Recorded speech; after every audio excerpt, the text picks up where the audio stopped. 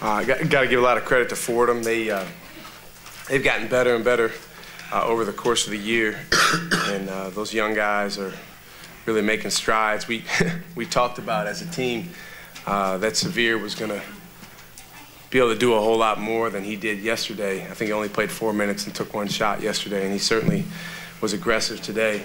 But our guys got some good defensive stops in the latter part of the game, last 6 minutes, and I think that was the difference.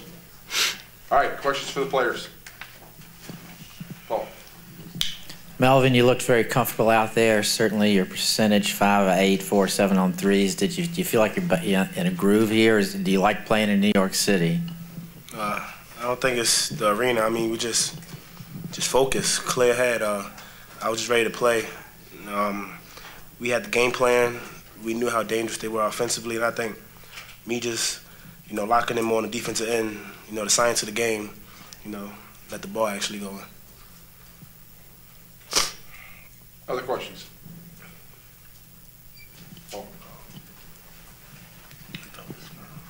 Melvin, what's going through your mind when Severe hits that long three after several closeouts by the defense on that play? I looked immediately at Coach, and he just put his hand up. I mean, that was a deep shot. But then again, you got to remember the kind of player he is. He's a tough guard, and he can really score the ball. He doesn't really care what he is. So that was definitely my bad. And when you guard and play like that, you definitely got to know personnel. Paul. Trevion, here I am over here. How you doing? Pretty complete game, 9 out of 20, 9 rebounds, but 8 offensive, 2 assists, 1 a no-look pass, I think, to Jonathan. Could you talk about how complete your game was and what you guys were doing on the offensive boards? And mention Mo, if you don't mind, because he also had 5 offensive rebounds. Oh, we just wanted to tighten the guys. We was going to take shots. We was going to miss some, make some, but we wanted to really get on the boards, and me and Mo were all over the boards. And as for everything else, I just wanted to be aggressive, came out aggressive. And it was a latter part of the game where I wasn't as aggressive, and Melvin and Doug and everybody on the team just told me to stay aggressive. So towards the end of the game, I just kept trying to attack the glass and do what I needed to do for the team. Mike? For both guys, Melvin, start with you. For those of us up here who don't get to see VCU, Richmond, that rivalry, give us a sense. What's that like? It's like the city campus versus the private campus. We're about 9 miles apart. It's like a different world when you cross that side of town. I never see their fans. They never see our fans. But I mean, our fans genuinely dislike them. Their fans genuinely dislike us. But I mean, it's just a game to us. It's another opponent. We just got to lock in, and we don't overthink it. We don't try to put too much emphasis on a rivalry, etc. Ralph? Yeah, basically the same thing Mel said. I mean, no matter what year it is, it's going to be a good game when we step on the floor because we're competitors. Both Richmond and us are competitive, and we get on the floor, we want to win. So should be a good game. Ralph? For Trevion, you guys both shot great, but the rest of the team really struggled, especially in close. How frustrating is that when you're getting good looks, missing, and you made it up by getting on the boards, but does that get a little frustrating at a certain point when you say you're getting good looks and close looks and missing? I mean, it can, but you got to respond. I mean, you want to miss shots, and the days where you miss shots, you got to do other things that help us as defense. We want to really get stops, and we get stops. I mean, we don't score this, we have a better chance, so we just want to worry about the other things when shots aren't falling. Melvin, you talked about the Richmond games. In the 2 previous ones, what do you think you have to do better to win the 3rd one? No personnel, and I think both times we just weren't locked in on certain assignments. I mean, I felt as though we won a game at their place, and of course, Coach went over their play and said they might do this. TJ Klein slips a screen, gets a layup, sends it to another overtime, and that was just not being on edge and not knowing their personnel. So I mean, for the most part, we just gotta compete, get some rest, and really lock in on their personnel overall. Paul? Trevion, would you mind talking a second about that no-look pass you threw to Jonathan, or did you see him coming down the lane? And also, would you mind talking about the Fordham strategy that seemed to beat you with their guards by penetration? Yeah, with a pass, I mean, it was in the zone. Terry was open, I believe. and the guys jumped and Johnny knifed and cut down the lane. I saw him and just passed it to him, knowing he was a great finisher. And for the guys, I mean, we already knew going to the game that guys was real attacking. We're going to be on attack mode. So we wanted to keep them in front as much as possible. But they're also a good shooter, so it's going to be a tough matchup going into the game itself. And Savage, Smith, and all the other guys, they really attacked and did good today.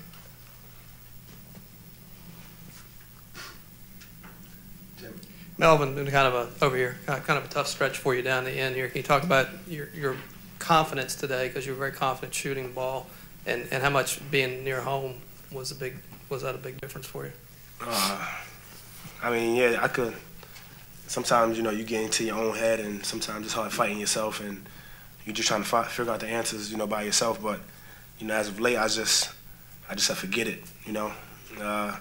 This is senior. The next couple weeks is senior week, so the least I could do is just play with my head down and try to get some wins for our seniors. And you can't miss a shot you never take. So I've been trying to be as aggressive as I could possibly be and try to win some more games for Travion, Jared, and Bree. Back here. Melvin, was there any specific point in this game where you felt the momentum swinged and you guys really got things going? Yeah, when Mo went to the free throw line, they were up 5. Mo was able to cut it in half a little bit. And from that point on, our huddles got a little more tighter. Our leader stepped up and pretty much just said we need some more stops. And, the guys responded. And Johnny played a huge part. He came in, pressured the ball, found open guys, and, that was the big push for us. All right, 2 more questions for the players. Matt? You guys are used to sitting out Thursday watching. Is this an advantage for you now, having a game under your belt here, taking on Richmond tomorrow? No, it's not an advantage. They got the advantage. Right now, we just got to rest. And, I mean, it was different. Unfortunately, we couldn't get a bye, but, we just got to do what we got to do now. All right, anything else for the players? All right, guys, thank you. Congratulations. All right, questions for Coach Smart? Anyone? Ralph? Shaka, we had actually talked a little bit about this the other day. So much has been talked about you guys transitioning or learning to play without Briante, but you're also just not shooting very well. And does that have to do with Briante not playing, or is that just a slump that you can't seem to shake? We're going to shake it. It's just a matter of when. A dam's going to break. And today, Melvin shot the ball well, but overall as a team, somebody pointed out if you take Trey and Melvin out, the percentage is really low.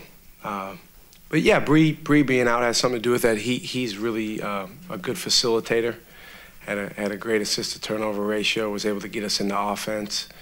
But he's not playing, so it's something that we got to continue to get better at. Okay, back here. Shaka, what did you think of the crowd today? I mean, when you guys got on a roll, they really got loud and were cheering. Yeah, our crowd is terrific, and our fans. We're always appreciative of them coming up to Brooklyn and supporting us. I don't know what the numbers are, but it seems like every time we come up here, we have as many fans as anybody or more. So I think that just says a lot about the people that support us and them being behind us. And, obviously some people probably made plans to be up here for the first game being Friday. And, some people adjusted their plans as we did. And, we're appreciative of that and excited about playing on Friday against Richmond. Tim? Shaka, when you got down 5, it seemed the intensity picked up when you were in, especially on the glass. Did you sense anything with your guys, or did you say anything to them at that point? Did I say anything to them? Yes. I said a lot to them, but it's not really about what I said. It's about, their decision to play with more aggressiveness. Fordham, really every time we play Fordham, they play us really tough. Usually somewhere early in the second half, we're able to break away, but, today that was not the case. And, they made some shots and hung in there with us. But I thought our guys did a good job of being a more aggressive team in the last 6 minutes. John? Coach, to the guys in your locker room, is playing Richmond a third time significant or insignificant? Oh, it's significant. Well, not really the number of times, but just that we're playing them right now. You know, we had a really tough loss there a couple weeks ago, and you know that one for our guys was a tough one to take because it was one of those games where you know they had outplayed us for most of the game, and then at the end of the first overtime we felt like we had stolen the game. And then they stole it back. And so, you know, it's interesting. I heard from a lot of fans after the game, that was just a fun game to watch. You know, as a coach or a player, it's a little bit different. But we're excited about the chance to play them again. They're a really good team. I think they've gotten better and better as the season has gone on.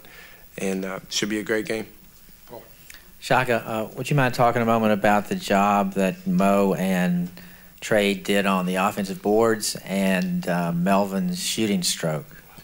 Yeah, and you know I think when Mel's a great shooter when he goes out there with a clear head and just shoots the ball the right way and honors the process. You know I thought he did that today for the most part. There was one that he rushed when we got down a little bit, but other than that, they were really really good looking shots, and lo and behold, a lot of them went in.